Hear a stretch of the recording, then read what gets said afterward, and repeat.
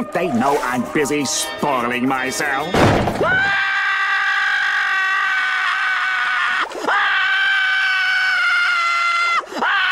Well, getting ready to go to Walmart. Guess I better put on my mask. Huh?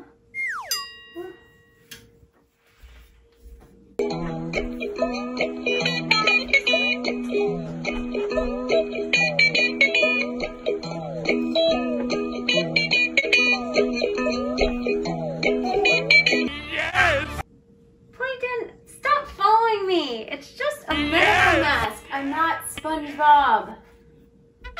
Gosh. Hi guys. I'm not really in Walmart, but I did have to go to Walmart today, and I think it's a really good idea, especially if it prevents spreading germs. I want to be like everyone else and do my part if I can. But if I have to wear a medical mask, I want it to be an awesome one. So today I'm going to show you some different ways that you can decorate your mask. Now I've seen some people sewing them and those look really awesome too. But I honestly do know how to sew, but I'm way better at painting than sewing. So this is the first one I've made. This is a SpongeBob mask. Cartoon characters work out great. I'm also going to do a few of the Snapchat ones. And so really you can do any kind of design that you want. There's really no limits to what kind of crazy mask. You could even make it scary, but I don't know, not too scary. I've seen some scary ones. So check out how to make your own painted medical mask, and I'll show you some of the ideas that I've seen. So all you need to make these are the medical masks that you find at, well, this one is from Walmart. So these are the Equate brand medical masks, and I used a pencil, a Sharpie, and acrylic paints. And mine is actually still a little bit wet, but it turned out great and I absolutely love it. I will be bringing SpongeBob with me every time I have to go to the grocery store now. Think of your favorite character or something that you think a mouth that would look cool, and grab your mask, your paint, and get started. A few inches later, day 2, day 3.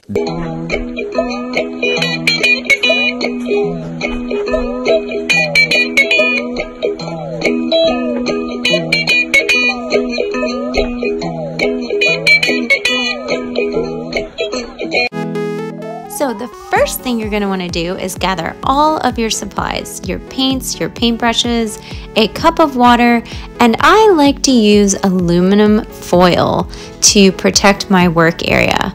This also really works well as a paint palette for mixing your colors. Now it is time to start drawing your design. This fabric is not exactly easy to draw on, especially with pencil, but pencil is the best to use because then you won't really see the lines when you start painting.